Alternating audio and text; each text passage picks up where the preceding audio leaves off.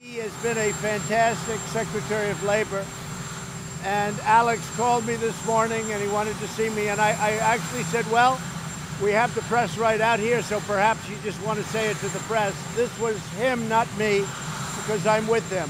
He's a tremendous talent. He's a Hispanic man. He went to Harvard, a great student, and in so many ways, I just hate what he's saying now, because we're going to miss him. Today, we announced the unsealing of sex trafficking charges against Jeffrey Epstein. Epstein is charged in a 2-count indictment.